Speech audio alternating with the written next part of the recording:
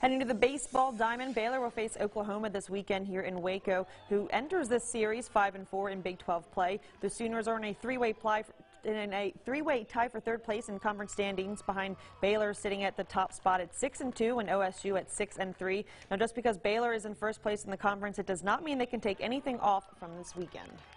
I mean, it's nice to be at the top, but I mean, it's so early in the season that we just got to make sure that we keep doing our thing and playing our game. Everybody is well aware of where everybody is, you know, and the big thing is that everybody knows that every weekend is different. Every weekend is just as important as the one before, and so we can't just go, hey, we're in first place and, you know, it's going to be fine. It's just not going to happen that way. Everybody's going to come in because everybody understands the value of winning every single game in conference and doing everything you can to win every game in conference to give us the best chance to win this thing.